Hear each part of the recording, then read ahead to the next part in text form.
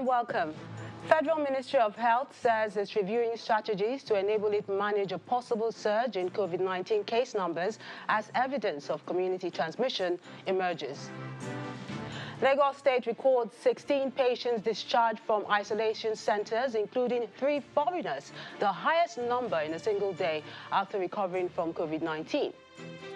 Youths in Delta State protest shooting of residents in Saple, even as 1 person is shot dead in Anambra State following the extension of the lockdown. And confirmed cases of COVID-19 pass 2 million mark globally, according to Johns Hopkins University, although actual number of cases could be much higher. Plus, business, sports, news from Abuja, the FCT, and data from our news studios in London. On business news tonight, International Monetary Fund IMF set to provide $11 billion to 32 sub-Saharan African countries to curtail the impact of COVID-19 on their economies. On sports news tonight, Italian football club Juventus confirmed defender Daniel Rugani and midfielder Blaise Matuidi have both made full recoveries from coronavirus. From Abuja, Inspector General of Police warns road transporters against night traveling in contravention of restriction of movement order, says there will be tough consequences.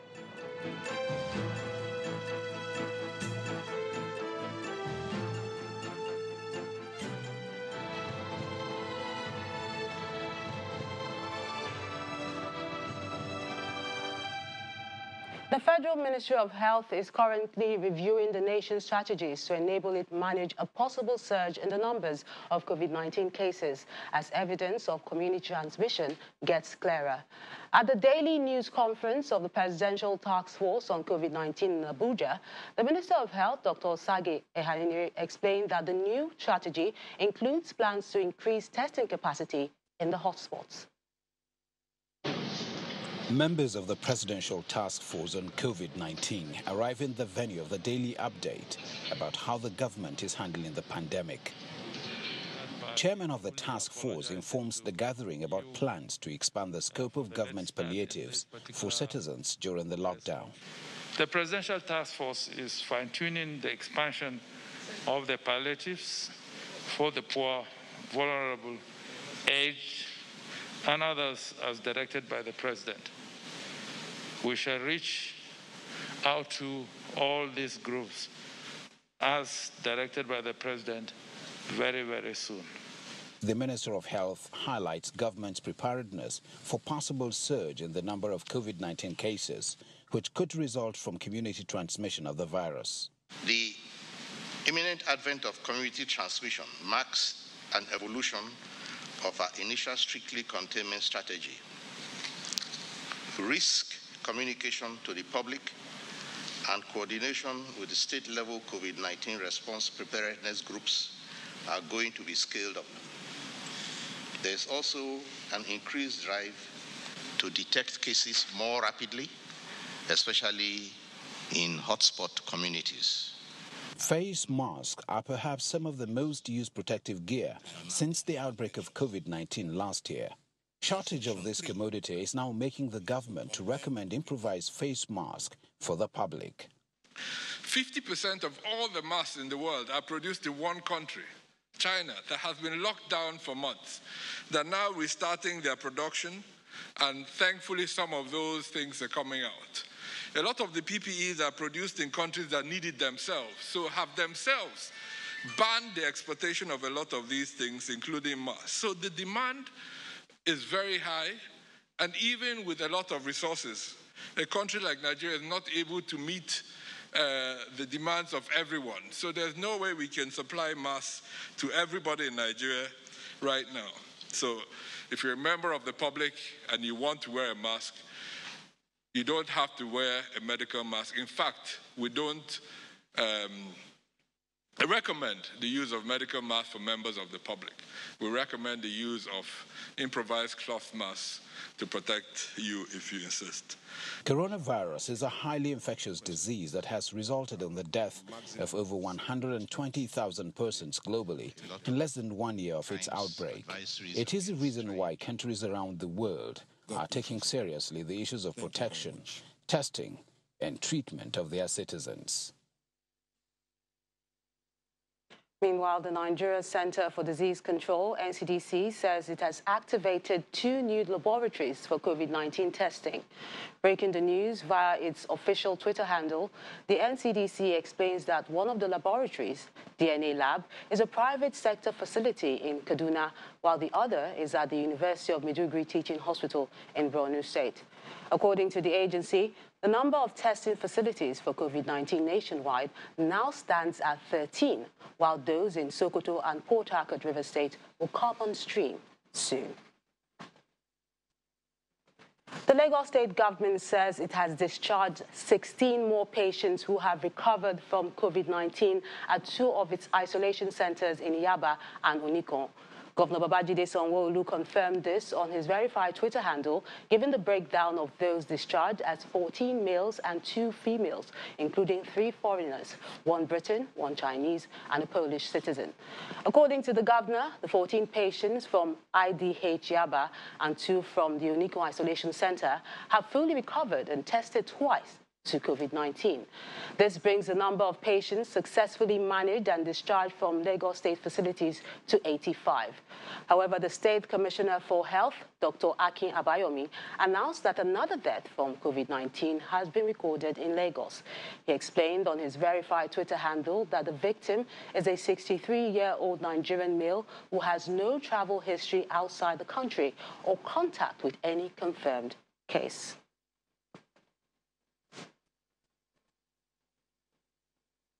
On the other hand, and sadly too, a medical doctor has died of coronavirus at the Lagos State University Teaching Hospital isolation ward after contracting the virus from a patient he had been managing in a private hospital.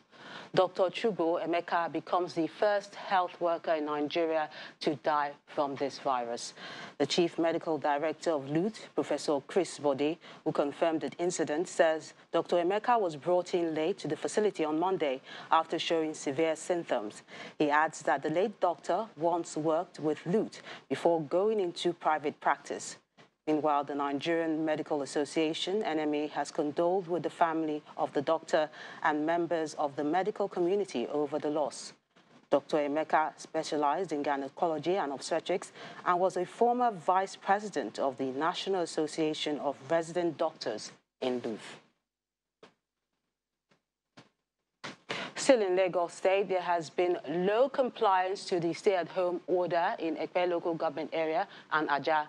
Checkpoints still have to deal with a large number of vehicles, with individuals giving different excuses to security operatives sent to enforce the lockdown order. Our correspondent, Ini John Mekwa, has the rest of the story. With a population of just about 180,000, according to 2006 census, living in an area of 965 kilometers, it will be difficult to have any part of Ekpe crowded. But this should not be mistaken for compliance to the stay-at-home order. Commercial motorcycles are still in business, and so are the tricycles. You don't expect them to stay home. They have nothing to eat. They have nothing to eat. They have to go out to search for food. There's, however, a part of town which seems to adhere to the order to curtail the spread of COVID-19. Residents say the markets are open every other day in line with the laid-down rule for this period. The popular Oluwo fish market is partially in operation.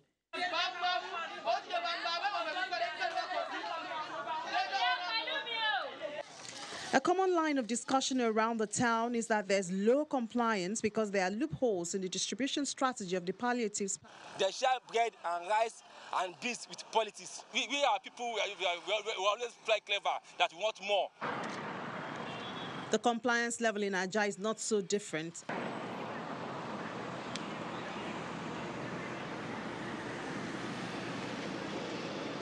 There's been an increase in the number of checkpoints in the area. Security agents here are not allowed to speak on camera, but they say some people here should not be on the road.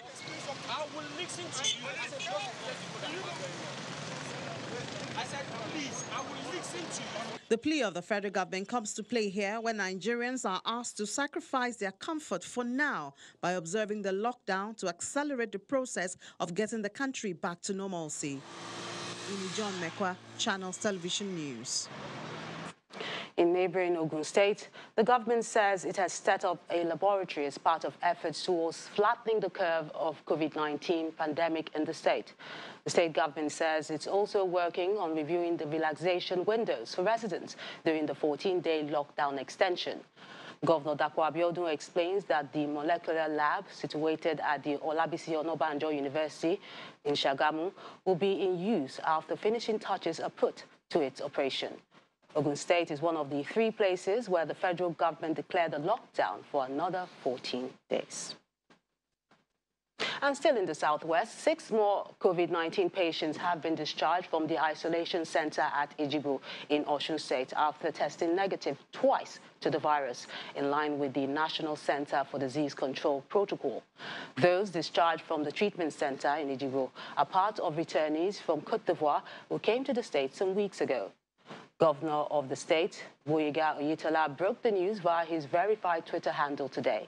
The tweet reads, "Another good news from our isolation center, as 6 more COVID-19 patients have tested negative twice, in line with the NCDC Gov protocol. The patients, who are amongst the 127 Ivory Coast returnees, have been discharged to join their families." He says this brings to 17 the number of cases that have tested negative twice and have been discharged after treatment in Osun State. The state is now left with 2 COVID-19 patients whom the governor says are responding to treatment at the isolation centers in Osogbo and Ejigbo. From Osun, let's head to Kaduna State, where Governor Nasir El-Rufai says he's yet to be confirmed negative for COVID-19 by his doctors. The governor, who had earlier chaired a virtual meeting of the State Executive Council from his isolation center on Wednesday, explained that he will personally announce when he's confirmed negative. He asked the general public to ignore all fake news about his being negative, even if that is what they wish for. Governor El-Rufai, in a tweet, said that he was proud of members of his cabinet, led by the deputy governor, for keeping governance going without him. And over in the northeast, in Adamawa State, residents are now free to go about their day-to-day activities. This comes as the governor, Omar Fintiri, has relaxed the restriction order on movement across the state. Some poor residents, especially those in Yola North, have been receiving food items courtesy of the wife of the state governor. From the last count, 19 Nigerian states and the Federal Capital Territory have confirmed cases of the deadly COVID-19 disease. Of that number, Bauchi is the only northeastern state with 6 cases. Adamawa does not have any case yet, but has been working hard to maintain that status. Closure of schools, work-from-home arrangement, border closure and restriction of movement are some of the measures taken by the state government. And now the governor thinks those steps are yielding desired result. Having assessed the development in the past 2 weeks and the overwhelming compliance with the preventive measures, government has decided to relax the restriction order for the time being. Consequently, all private and public schools remain closed till further notice, while movement will only be allowed within the boundaries of the state. As a result, work will also resume fully on Wednesday, the 14th April 2020. Travels in and out of the state remain banned, and our international borders will also remain closed. Although restriction on movement has been relaxed, things may not remain the same for a little longer.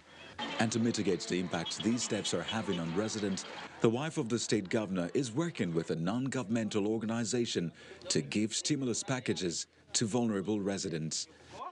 The first phase is targeted at residents of Limawa and Loggers wards in Yola North local government area of the state. We start from the most vulnerable to less vulnerable. So we have our ways of knowing it. The number of households, the handicaps, the number of infants, pregnant women. There are a lot of things we consider. This intervention is primarily for 3,000 residents of Yola North Council areas. It is expected that some help will also come for the 20 other local government areas in the state.